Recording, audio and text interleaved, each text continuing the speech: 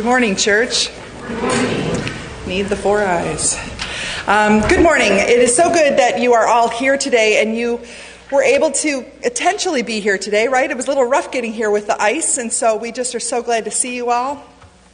And it is good to be able to worship together with brothers and sisters in Christ.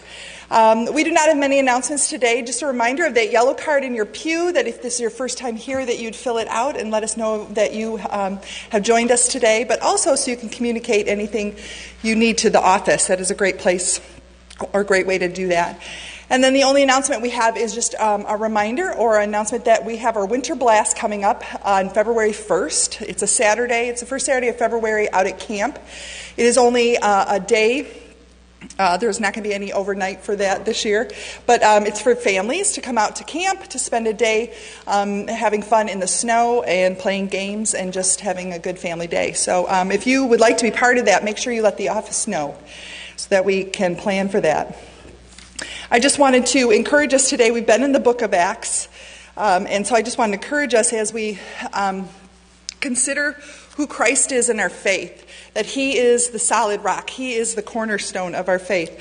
And so from Acts 4, verse 10 to 12, Let it be known to all of you and to all the people of Israel that by the name of Christ Jesus of Nazareth, whom you crucified, whom God raised from the dead, by him this man is standing before you well. This Jesus is the stone that was rejected by you, the builders, which has become the cornerstone. And there is salvation in no one else, for there is no other name under heaven given among men by which we must be saved. And those are some good words for today as we begin our worship. Shall we pray? Father God, I love you, I praise you, and together here, the brothers and sisters in Christ have come together to worship you, to discover who you would have us be in you. We pray, Father God, that you would be amongst us, that you would lead us, that you would open our ears and our hearts to hear your word today, that it would not fall on deaf ears. We pray, Father God, that in everything that we do today, that you would be glorified and honored. In Jesus' name, amen.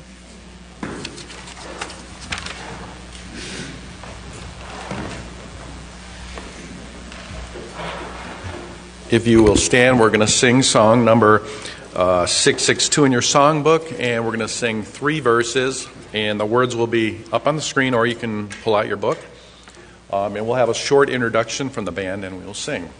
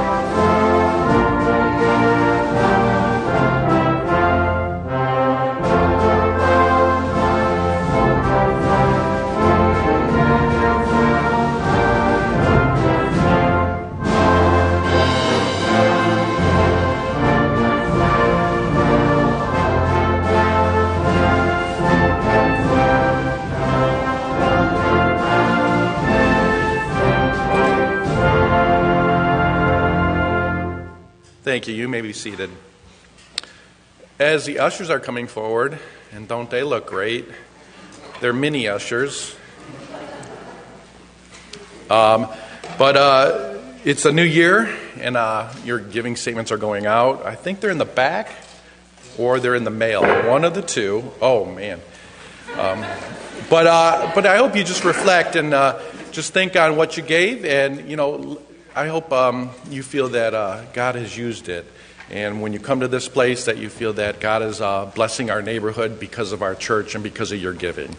So let's pray.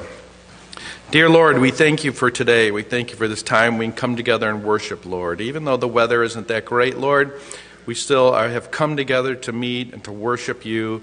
And us being brothers in Christ, we know that you're here and your Spirit is here. And it's still going to be just as meaningful, Lord.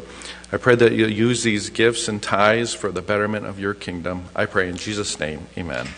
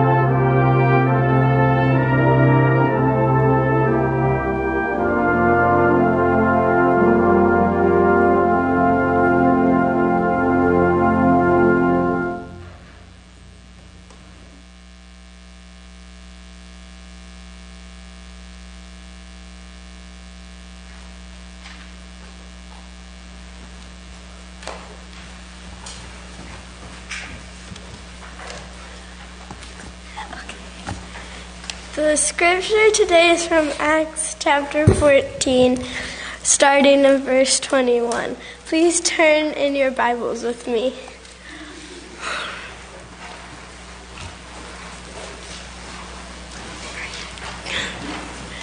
Do I say it again?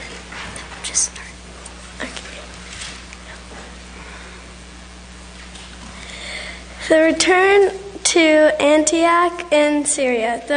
They preached the gospel in the city and won a large number of disciples. They returned to Lystra, Iconium, and Antioch, strengthening the disciples and encouraging them to remain true to their faith. We must go through many hardships to enter the kingdom of God, they said. Paul and Barnabas appointed elders to them in each church, and with prayer and fasting committed them to the Lord, in whom they had put their trust. After going through Pisidia, they came to Pamphylia, and when they had preached the word in Perga, they went down to Italia. From Italia, they sailed back to Antioch, where they had been committed to the grace of God for the work they had now completed. On arriving there, they gathered the church together and reported all that God had done through them, and how he had opened a door of faith to the Gentiles. And they stayed there a long time with the disciples.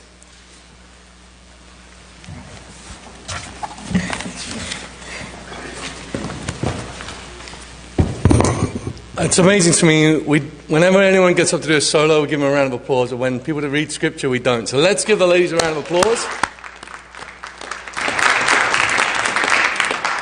And here's the reason why, because I don't have to read all those words.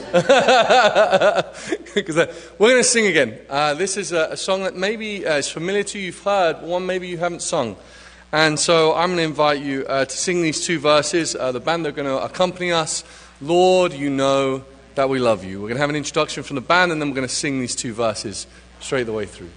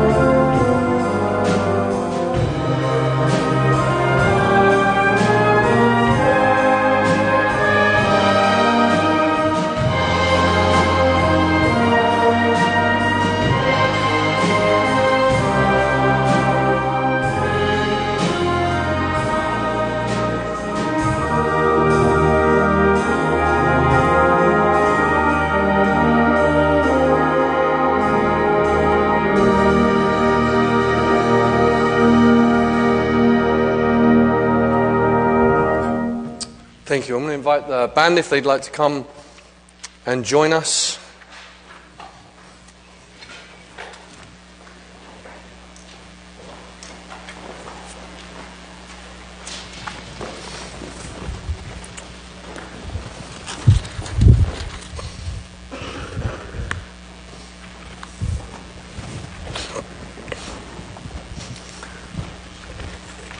So I have been challenged over the last month now, last 4 weeks or so, about prayer. And as I've been challenged about this, I thought I would share that same challenge with you. I'm reminded when we come to pray, we use one word quite often. And that word is the word just. God, if you would just do this. Or God, if you could just make this happen. Or God, if you would just, you fill in whatever. And I want to challenge you with this word just, to remove it from your prayer life vocabulary. Because I find in my own life, when I use the word just in my prayer life, it's like I'm diminishing what God can do. I'm diminishing that God really desires to hear from us. And God desires to communicate with us. And so often when I use the word just, I have to stop my prayer because I'm thinking about it now, especially over the last 4 weeks. And I don't realize how many times I do it. How many times I diminish God's power, God's presence, by using the word just. As I was singing that last song, I hope you realize in those words, all of those words that we sang were proclamations. God, do this. When we fall, pick us up. Not, God, when we fall, if you would just do it for me, as in, well, if you feel like it. Or if it fits in your time frame. If God, you would just figure it out for me. I don't know about you, but I have a bigger God than that. I have a much bigger God. Well, at least I'm not the only one. That's good. Perfect. But we have a much bigger God than that. A God that can do so much more than our justs. And so I want to challenge you as we go to prayer. Again, reminding you of all of the prayer requests and the names that are on the back of our bulletin. To remember those this week. Not just because they're on that I know I said it on purpose.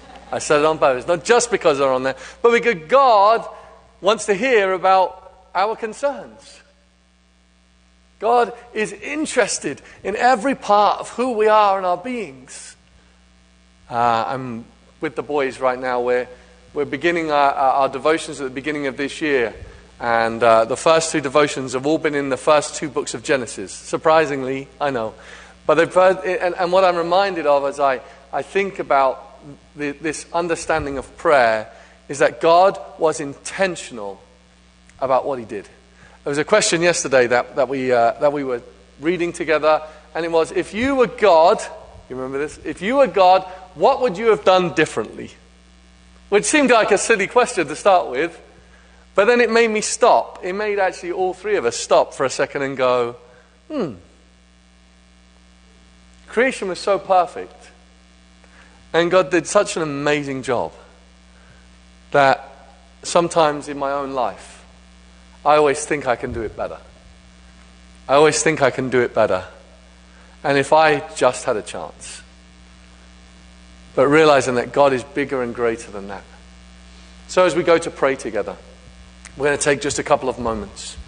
And we're going to take some time to pray, not just because it's time in the service now to do that. Not just because it says pastoral prayer, but because it's important. But because it's important to come before the Lord, our Savior, our Heavenly Father, the Creator of the universe, and to come before Him and pray. So let's do that right now.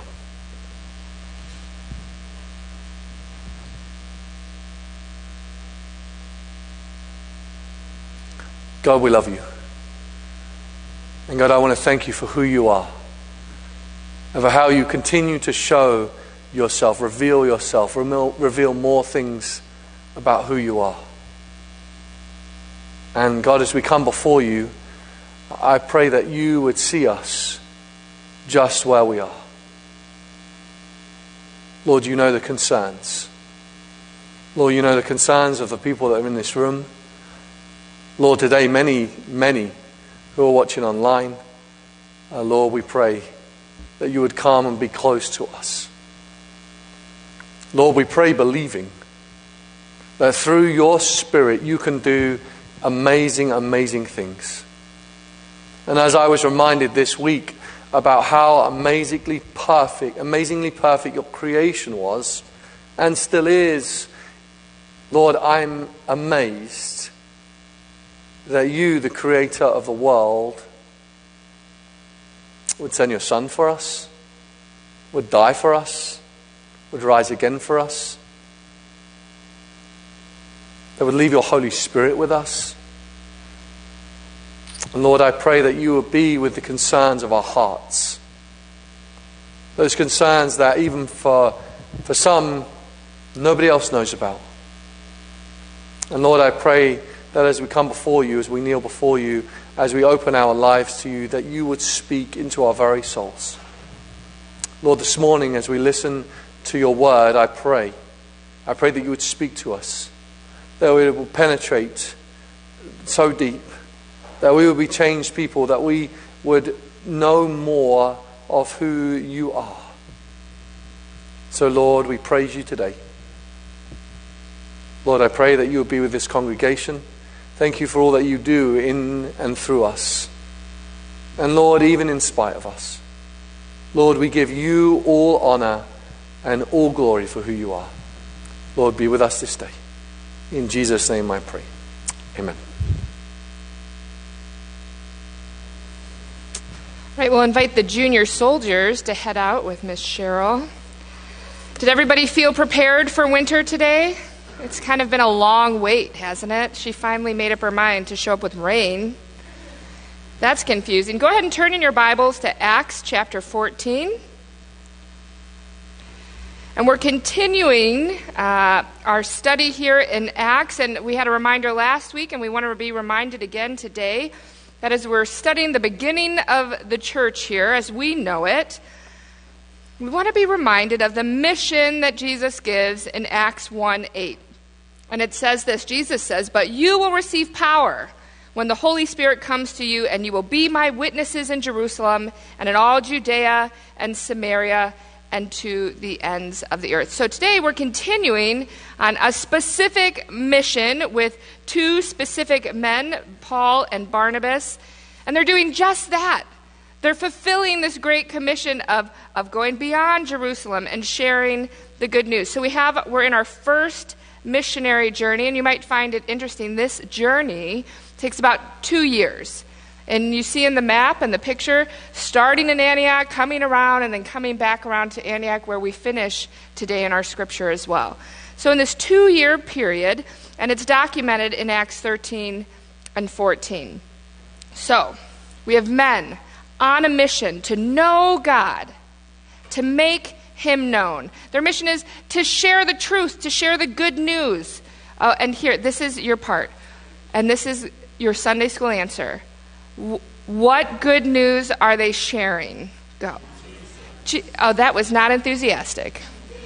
Okay. What good news are they sharing? That's a little bit better, but we can work on that. Yes. They're talking about the Savior of the world, about our Savior, about the man who is bringing God's kingdom to earth. They're talking about a way of living and loving and a way of life that is full of redemption, a way of life that would bring peace and joy and reconciliation. They brought a beautiful message. But the truth is, and we read it in our scripture today, that beautiful message is not always well received. I'm wondering if you've ever tried to reason with someone who's already made up their mind. Don't make eye contact with anybody. I have to admit I might be this type of person occasionally. You're so sweet. No amen or anything. Okay, all right.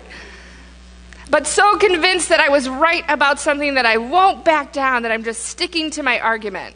Do you know who else is like this? 3-year-olds. Yeah, and some 2-year-olds as well. They're stubborn and they're convinced that they're right in their 3-year-old mind. And in turn, you are wrong. If you ever have an opportunity to look at these memes on the internet of, kids throwing tantrums for ridiculous reasons, that is an example of just, in their mind, they know the truth. And someone ate their corn dog and they will never live again, And these scenarios, and really what it reveals, even in this little human nature of a child, which is the same nature that we live with, it's this age-old conflict of who's right and who's wrong. Well, friends, there is a right and a wrong. There is a truth and there is falsehood. And we worship a God who is the moral law giver. He tells us what is right and wrong through his Holy Spirit, gives us discernment and understanding through his word. And with that, we're on a mission to speak, to share, to make known the truth, to be witnesses of the truth. So how did Paul and Barnabas do that? Look at verse 1 and 3 of chapter 14. You know what? We're going to read verses 1 through 7. We'll come back to that. At Iconium, Paul and Barnabas went as usual into the Jewish synagogue. There they spoke so effectively that a great number of Jews and Gentiles believed. But the Jews who refused to believe stirred up the Gentiles and poisoned their minds against the brothers. So Paul and Barnabas spent considerable time there, speaking boldly for the Lord, who confirmed the message of his grace by enabling them to do miraculous signs and wonders. The people of the city were divided. Some sided with the Jews, others with the apostles. There was a plot afoot among the Gentiles and Jews, together with their leaders, to mistreat them and stone them. But they found out about it and fled to the Lycaonian cities of Lystra and Derbe and to the surrounding country, where they continued to preach the good news.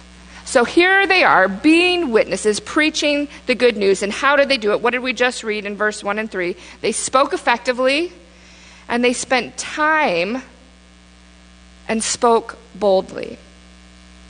Think about that. They spent time witnessing, demonstrating, explaining, and living the truth of the gospel to the people they met in Iconium. Think about that. The gospel is the story of God's redemption plan, but it is how we live. And they spent time with them, telling them about Jesus and his death and his life and resurrection, living in a manner that exemplified the fruit of the Spirit of joy and peace and love and self-control.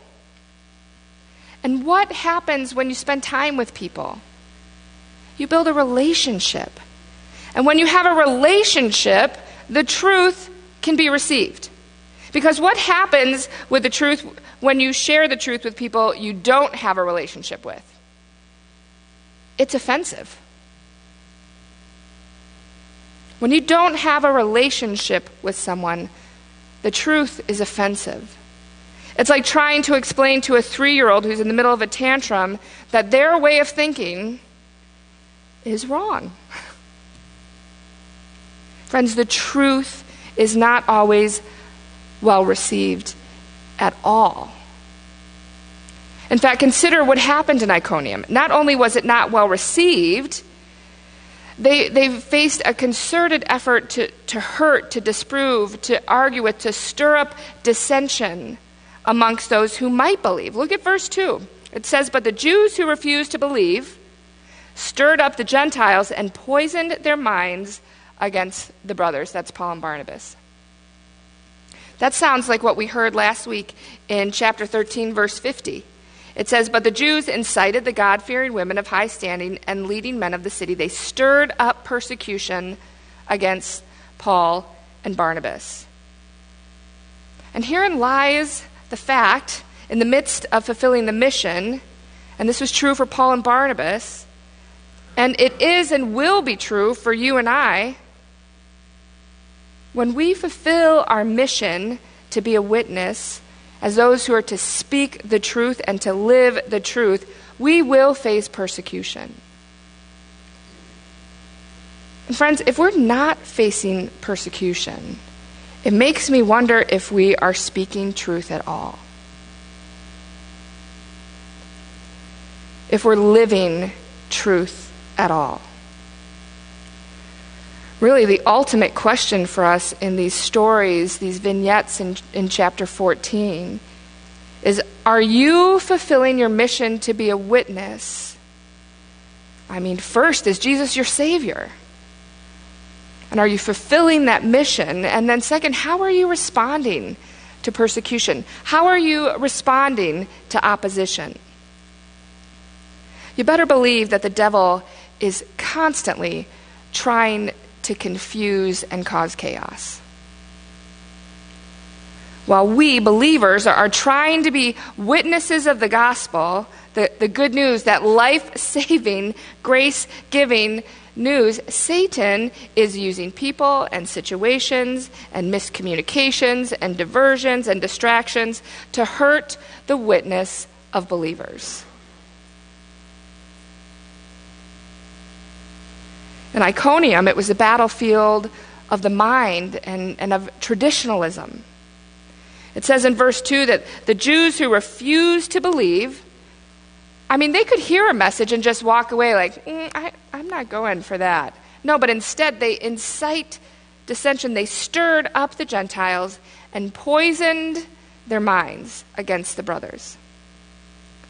How do we stand up to those who refuse to believe and who purposely attempt to poison the mind of others? How about the next generation? How do we stand up for what is true in a loving and God-fearing and gentle, respectful way?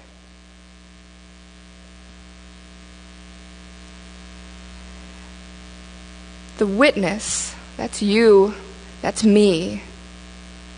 Friends, we must be connected to God. More and more I have been aware of in this past year the helmet of salvation. We must put on our helmet of salvation. We must protect our minds. You need to know the gospel, to know the word of God, to be transformed by it. It is not just for you to know, but it's for your heart and for your defense. That you can be a witness in how you speak and how you live. We have a responsibility as followers of Jesus Christ to work out our salvation through knowing him, by spending time with God so that we are prepared for persecution. I'm sure we were all prepared for an ice storm today. Oh, get prepared, right? You buy the salt. You stay warm in your bed. You drain the water out of your basement. Sorry, too fresh. But we're prepared. So how can we be prepared for the spiritual warfare that is happening around us? There's all kinds of ways that the world, that Satan will try and distract people from truth.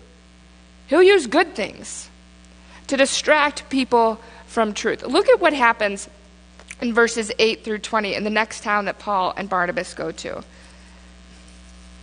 In Lystra, there sat a man crippled in his feet, who was lame from birth and had never walked.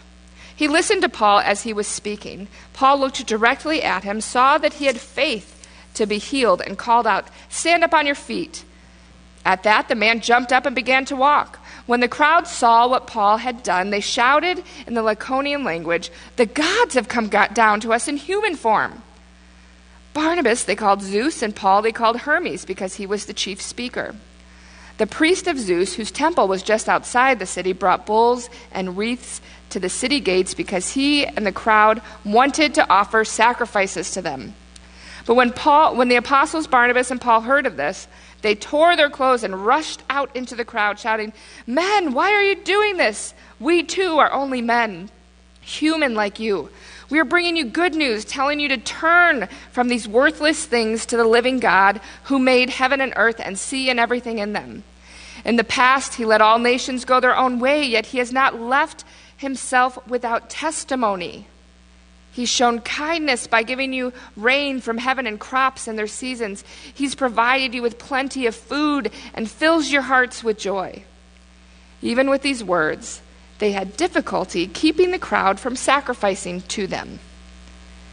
Then some Jews came from Antioch and Iconium, where they'd just been, remember, and they won the crowd over. They stoned Paul and dragged him outside the city, thinking he was dead. But after the disciples had gathered around him, he got up and went back into the city. The next day, he and Barnabas left for Derbe. There's so much in this passage of Scripture, and just reading it fresh in my mind, it makes me think, was Paul playing possum? Like he's like, okay, just go in the fetal position and you'll survive this, being stoned to death. Or when they have this moment where the men are sacrificing to them, they're like, what in the world is happening? Well, something very clear is happening. The truth, they come in and they're welcomed, and it's even received, but it's absolutely misunderstood, distorted, and then attacked. And friends, this is always what will happen if and when we try and digest the truth of the gospel through the lens of culture. In the Lycaonian setting, Paul and Barnabas witnessed through a miracle. They did a miraculous sign. People got excited. And what was the first response? The people immediately and incorrectly assessed the situation through their cultural lens. And they begin to worship the messengers instead of the message. Now, unlike their visit to Iconium, where the battlefield was the mind, now they're facing the battle of pagan influences. In our own post-truth cultural world, we will always be facing pagan influences. But here's the truth about the gospel. It is built on Christ alone. There's no room for Zeus and Hermes. There's no room for idol worship, for legalism. There's no room for Jesus and. It is Christ alone. In fact, what happened to Paul? He was stoned and dragged out of the city. Are you prepared to speak truth like that in a world where the culture dictates everything?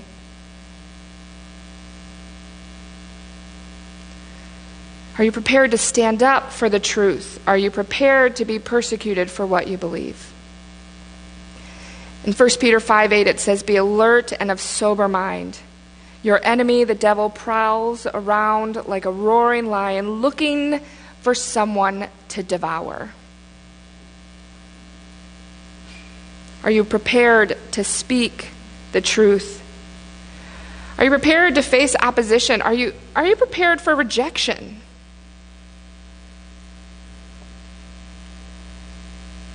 I'm wondering if we are prepared to be a witness at all.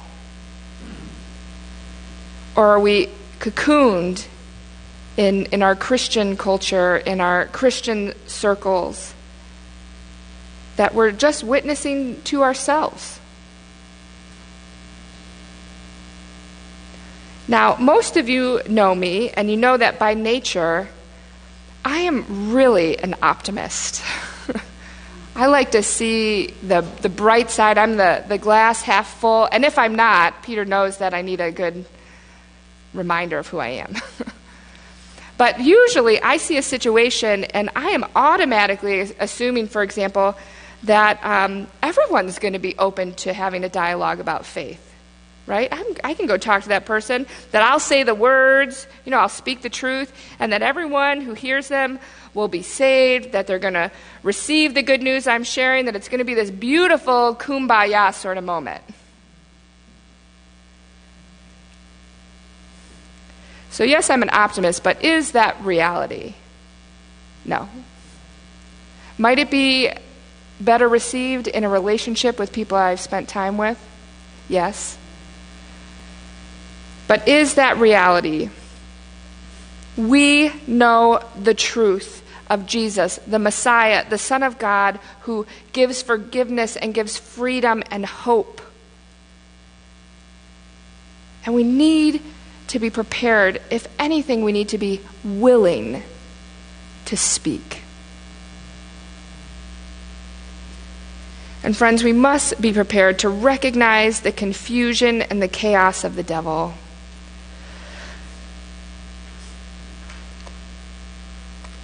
But don't lose heart, because we have the tools to do this. The same tools we use for direction and discernment are what we use for clarity and for fortifying ourselves up to be witnesses. We pray, we fast, we worship, we spend time relying on the Holy Spirit. We spend time connecting to the Lord through His Word and practicing solitude. These are all tools that we can use to develop, to fortify us for serving, for being a witness. Well, there were moments where Paul and Barnabas had to walk away. We know this happened in the end of chapter 13. He was stoned, and he left the town the next day in chapter 14. I think that was a wise, Holy Spirit-led decision. There are moments, like it says in 13:51, where they shook the dust from their feet and walked away. And there will be moments where we need to walk away from people or situations or conversations in a grace-filled, gracious sort of way. But the Holy Spirit gives us wisdom. I want to look at the verses that Harper and Mercy read for us again, because this is a beautiful challenge for us. How do you bear witness? How do you live as a witness? And I think the writer of Acts gives us some clarity here in verse 22 and 23, but we'll start in 21. They preached the good news in the city and won a large number of disciples. Then they returned to Lystra, Iconium, and Antioch. So think of that map. They're going back around. They returned, and verse 22, strengthening the disciples and encouraging them to remain true to the faith. And it says, we must go through many hardships to enter the kingdom of God, they said. Paul and Barnabas appointed elders for them in each church, and with prayer and fasting committed them to the Lord, in whom they had put their trust. Paul and Barnabas do something very specific here. Yes, they give, I don't know if it's encouragement, they share the honesty that believers are going to go through hardship. But what do they do? What are those key words they use here? They strengthen and they encourage one another to remain true to the faith. There is an accountability and an encouragement in the body of Christ. And that's how we maintain the opportunity and the ability to be a witness, by strengthening one another, by encouraging one another. This word strengthening really just means to build up. And I just have this picture of coming around and building up and encouraging, which offers a kind of protection of its own. But while they're gathered with the body, they strengthen and they encourage. They stay true to the faith. They pray, they fast, they commit to the Lord whom they trust. And for me, that just sounds like committing to a lifestyle of faith that is built on accountability and growth. Yeah, that was hard out there. They tried to kill me. But it came back to the body. And they encouraged. And they grew. And they were reminded of the life-giving way of Jesus. Friends, our response to persecution, it is not about being more aggressive or about being argumentative or, Lord, help us, being mean. That's not allowed. It is to be committed to the community of believers that loves and prays and worships and speak the truth. Yeah, we witness to each other first, but we are called to go beyond Jerusalem. We're called to connect in relationships outside of the body, to share the truth. We're called to be people like Jesus calls for in Matthew 5:44, when he says, but I tell you, love your enemies and pray for those who persecute you. The challenge for us today is simple, from Paul and Barnabas and their example here. Are you a witness to the truth, and are you prepared for opposition? As we take time to pray this morning, I really want you to think about those different 3 areas where Satan was using to attack in these different towns, that battlefield of your mind. People who were not excited about the truth started poisoning the mind of others around them. Or think about those who were anti-truth. It's because they were clinging so hard to their traditionalism. They had a fear that what they knew would be lost. And they poisoned the minds of others. I find it interesting that it was not just other Jews, it was Gentiles. These people who they might not have cared about, they're like, well, I don't want them to be Jesus followers either. So is your mind protected by the helmet of salvation? Are you putting on that armor of God every day to protect yourself from the spiritual warfare brought on by the devil? And then in Lystra, how is culture influencing the gospel in your life? This is a slippery, slippery slope. For looking at the gospel through the lens of culture will not reveal truth. The truth is found in Christ alone.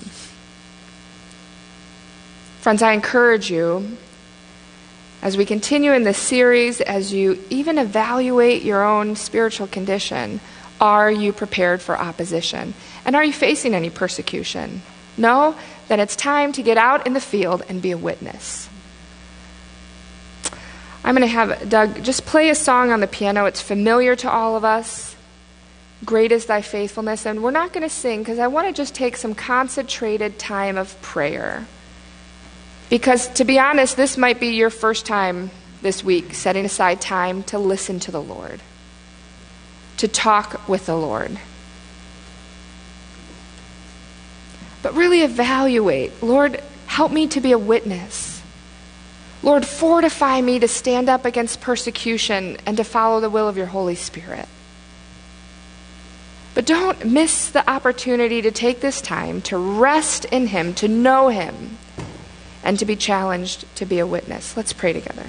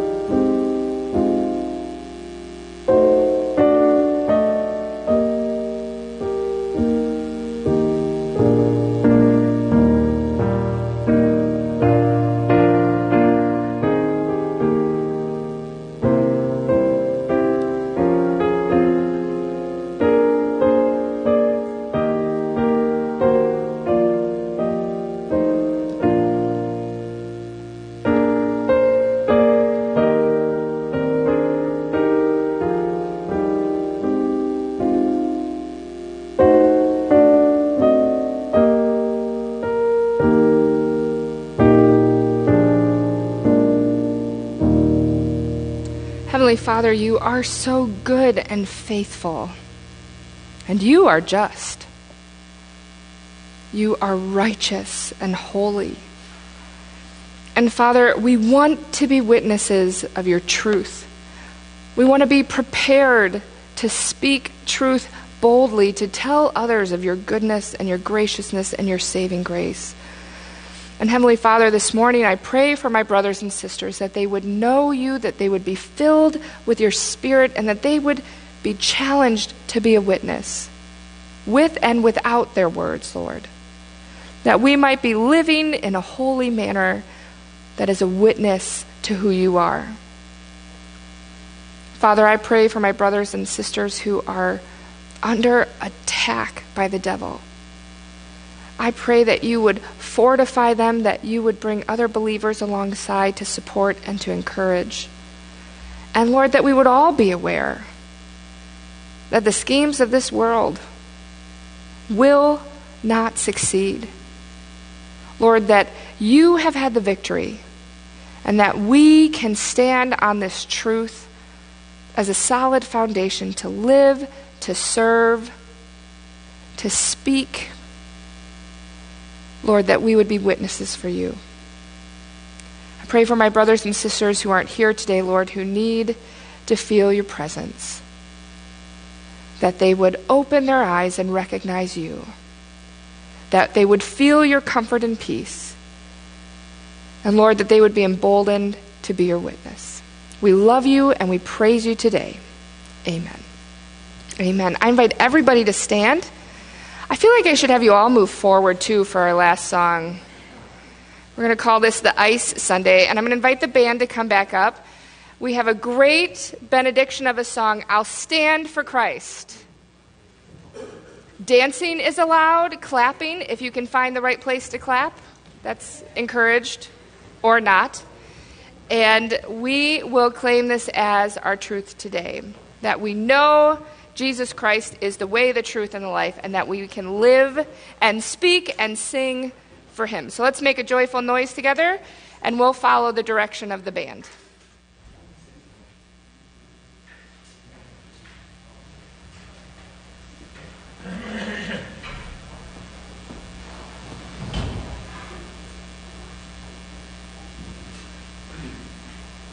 Army of Jesus, we've taken our stand to fight against the forces of sin. To the rescue we go. Satan's power to overthrow, and his captives to Jesus will win.